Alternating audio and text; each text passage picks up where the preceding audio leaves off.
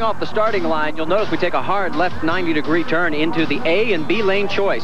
B lane has been quicker through practice and qualifying. It's a longer version as far as the outside goes, but seems to be quicker because as you go through the A lane, you've got a 180-degree end down at turn 3A, and that seems to be hanging some people up.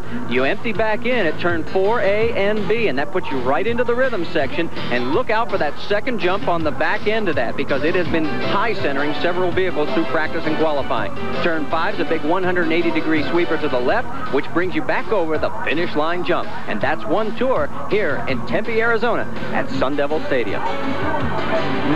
And welcome back to Sun Devil Stadium in Phoenix, Arizona. More properly put, I guess, Tempe, but the bottom line is, Marty, we've reached the warm part of the schedule. Yeah, temperature today reaching 97 degrees, although now with the sun setting off into the distance, cooling off a little bit into the 80s.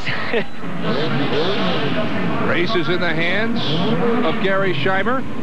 He's in the box in the upper right-hand corner, and we are just about set to go.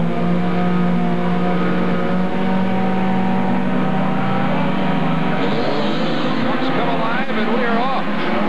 It'll be interesting to see the decisions now, lane A or lane B, and already we see the majority of the trucks taking that high chute. Yeah, lane B is the choice. Oh, Ivan gets written up onto the hydro barrier, but salvages it. Now it'll be interesting. We'll get a good idea which lane is quicker. Boy, I'll tell you, it looks almost dead even. It sure does. And as they come through the rhythm section for the first time, Roger Mears Sr. has taken the lead with one lap in the bag. So Roger Sr., picking up where he left off in Seattle, has zoomed to the front here in the first heat race of the evening. And Mears Jr. is right behind Dad. Now, Sr. took the A lane and Jr. took the B lane. So now we'll get a good idea between the two Nissans. Roger Mears Sr., who took the truck out for practice laps 250 before that event in Seattle, got the suspension and the shocks dialed in, and apparently it's carried over a win in Seattle, and now a lead that is becoming bigger and bigger as this first heat race progresses tonight. Rob MacCachren has moved into third place. In fact, he's battling Jr. right now for second and will take the position. MacCachren and Roger Jr. in the battle for second. There you see the leader, Roger Sr., MacCachren and Roger Jr. in the battle for this second place. But now we see the split almost 50-50 now between the A and the B lanes. That is Rick Johnson hot on the tail of Rob MacCachren, Ford versus Chevy. Both of them on BF Goodrich tires. Roger Sr., we've got some trouble at the barrier at the just through turn number 3. We've got a big pileup. Apparently, right now, no caution flag. Yes, caution is out here as they about halfway home in heat race number 1. Take a look back at the start of the race. Watch how things get tight right into this A-B lane choice. Notice that Walker Evans wanted that B side. That was quicker. And look what ends up happening. Ivan Stewart, Rob MacCachren battling for position. Almost take out Roger Mears. And then Ivan does get hung up on the hydro barrier. And we're off on the restart. And again, a fair split of lane A and lane B. It's Roger Sr. who zooms to the lead, and Roger Jr. right there with him. They'll meet at the top of turn number 4 and see who gets the lead. Father or son. Looks like Dad's going to get it. Well, he had a little hang-up on the hydro barrier, but you're right. He's coming. Oh, and he's getting pushed up over. And he actually T-bones his son, but they're both okay. Roger Sr. and Jr. continue racing. Well, he got a little assist there from Rob MacCachren. MacCachren being very bold here. But it's Sr. who takes the lead. Jr. zooming in to second place. Oh, and then Jr. goes up on the bicycle again. Got a little nudge from MacCachren. I'm wondering if rough driving is going to take a look at this. It'll be interesting to see if they hand down any penalties. For the moment, Sr. with the lead. MacCachren on his heels, and as he makes the turn, now we'll come up to turn number 4 as we'll put 3 laps into the book here in heat race number 1. Roger Mears Sr. certainly has come on here in the last event and a half. And he is, take a look inside with Walker Evans. That's Ivan Stewart on his left. Notice the steering wheel. Looks like it's a little loose in there. Or a little bent. But I'll tell you right on Roger Sr. is MacCachren, who will certainly try to make his move before this one is all over. I'll tell you what, the Venable Racing team with Rob MacCachren at the wheel has made giant strides from last year. They brought on Nye Frank as the chief mechanic, and Nye has a great history. He was with the championship Mazda team for 5 years back in the mid to late 80s. also going back even further with Craig Breedlove's land speed record efforts. This guy knows more about motors than you and I could ever dream about, and he has certainly put together some horsepower. Plus, Jim Venable with that Ford team gave the crew one assignment only. Before they had to basically take care of the desert racing program. Whoa, and Senior gives up the lead with an error.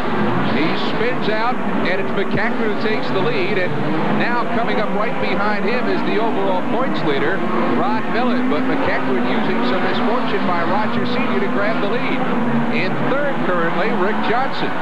We'll see if Rodger Sr. can make up the lost time, but it will be very difficult with only one lap to go. In fact, this will be the checkered flag coming up for Rob MacCachren, so the focused effort of Venable Racing paying off here in heat number 1. Our winner in heat number 1, Rob MacCachren, taking the misfortune of Roger Mears Sr. and turning it in to his good luck. Rob, congratulations on a fine heat win. You know, we were talking about the difference this team has seen with the addition of Knife Frank, the focus of the pit crew on this team, and one thing we didn't get to talk about was the number of test laps you've now been able to run. Well, that's right. Now that Knife Frank's on the team with us, Venable Racing, we've acquired a great test track, and between every race we go out 2 days, get anywhere from 50 to 100 laps and try all kinds of things. Venable Racing guys, the crew, everybody, this is for them. Take a look at this. This is what happened to Roger. You had a bird's eye view. Yeah, I was right behind Rodger, and he bicycled right there, and I knew this is it. Don't make any mistakes, and we'll have this one won. And it's unfortunate for Rodger that happened, but that's part of racing. Hey, we'll see you in heat 2. Thanks a lot, Marty. Race in the hands of the starter. As soon as the green flag drops, we're going to go racing. It's up, it's down, and we're off. Mickey Thompson in the number 9. With Walker Evans in the number 5, they have the lead by virtue of the inverted start. We'll see what happens when they get up to turn number 4. The guy I want to keep an eye on is Rod Millen, all the way in the back with the inverted starting order. And the Ironman knows that he's got to get a good start. He's out in the front right now, and in fact, he's got the lead. He needs points badly. It's the Ironman with Walker Evans and Brian Stewart. 1, 2, and 3. Brian kind of clipping Danny Thompson, and then they kiss again at the top of turn number 5. Oh, look out right into our camera. I wouldn't want to clean that when the night's over. Ivan Stewart racing to the lead, elected to take the lower lane to the top. It's Walker Evans, and we'll see what happens when they get to the top of the rhythm section. It appears that it will be the Ironman who will retain the lead. So this perhaps may be a bust-out race for the Ironman, who has suffered long and hard through the first 3+ events this season. Currently, Rodger Sr., number 3. Look at the action back in the pack. Ricky Johnson trying to muscle his way past Rob MacCachren, and he does. That is back in about 6th, 7th position. The guy that's Mr. Consistency right now, when you think about it, is Roger Mears Sr. He's in 3rd place, holding his own. And if he doesn't make that mistake back in heat race number 1, he's in victory lane there and looking at 3rd place points here. Right. Right now, though, inside, Walker Evans. There is outside, and up in front of him, by about 6 or 7 car lengths, is the Ironman. There you see Ivan Stewart getting ready to come down the rhythm section. In fact, here he is from the front, bouncing along and handling that particular piece of the track wisely, and seeing the white flag and knowing he has 1 lap to go, and he'll have heat race number 2 in the bag tonight. Through the top of turn 2. There is Rodger Sr. He's about to come up on turn number 2. The Ironman is leaving them all in the dust.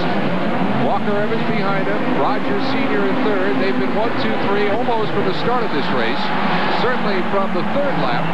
And we've got Evan Evans nose to nose, close to the start and finish line, along with Brian Stewart. No yellows yet. Checker flag out. The Ironman takes it. He's won heat race number 2. Walker Evans 2nd, and Rodger Sr. 3rd. Ivan Stewart breaks free of the bad luck and wins heat race number 2 here in Tempe tonight. All right, this is what happens when you get a little sideways. Roger Mears Jr. gets into Brian Stewart just a little, gets Brian up in the air and going the wrong direction. This is luckily a mounted camera, no operator. I guarantee you if there was an operator, he'd be bolting for about 15 rows up into the stands. Well, I think we know again why they call you the Ironman. No evidence of any pain in that back. No, it feels pretty good, Marty. It's still tender. I baby it a little bit, but it's working well enough to get around the track pretty well. Yeah, well, if that's babying, I'd hate to see it if you were going 100% because you showed no mercy to everybody else. Well, we got a good start. Things are working good. A little bit, truck's working good. We had the right tire choice, which is real critical. BF Goodrich has got several tires we can choose from, and the track is kind of coming to us, Marty. Felt real good. Well, that's bad news for everybody else if the track is coming to Team Toyota as we head to the main event. Congratulations, Ivan. We'll see you then. Thank you very much, Marty. See you in the main event.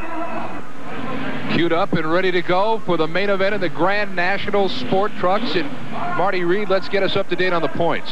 Quick glance at the points. Rod Millen is still on top, but his lead has narrowed as he now holds a 12-point margin over Rick Johnson. Rob MacCachren with 171. The biggest jump, look at Ivan Stewart. He has jumped ahead of Danny Thompson into 5th place in the point standings. And with us tonight for the Grand National Main, the man who was the first ever to crack 200 at the Indianapolis Motor Speedway, Tom Sneva. Pleasure to have you with us, Tom. Well, thank you. We're not going to see 200 miles an hour today, but as much as excitement, that's for sure. Might see 200 crashes. That's right. I think we might, but you know, we got Roger Mears down there who's run some Indy cars I've raced against, and then sort of my favorite Walker Evans, who I've raced snowmobiles against. So I don't know who to... Taking your life in your hands with that maneuver. Boy, him and Parnelli, that's a two to dance with, I'll tell you that. There's the front row, Roger Mears Jr. and the Ironman Ivan Stewart. Mears Sr. in row number 2 alongside of Rob MacCachren. The number 1 is Rod Millen alongside Rick Johnson, and there's Gary Scheimer.